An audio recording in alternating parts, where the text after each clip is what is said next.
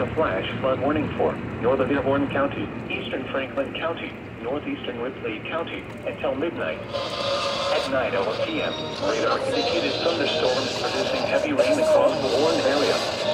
Between 3 and 4 inches of rain have fallen. Additional rainfall amounts of 1 to 2 inches are possible in the Warren area.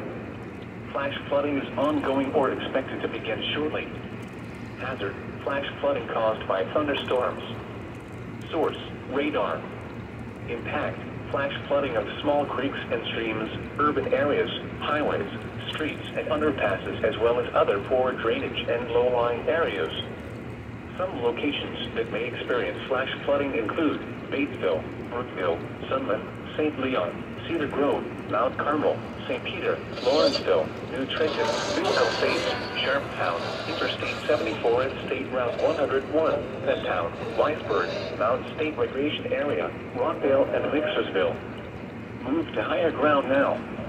Act quickly to protect your life. Be especially cautious at night when it is harder to recognize the dangers of flooding.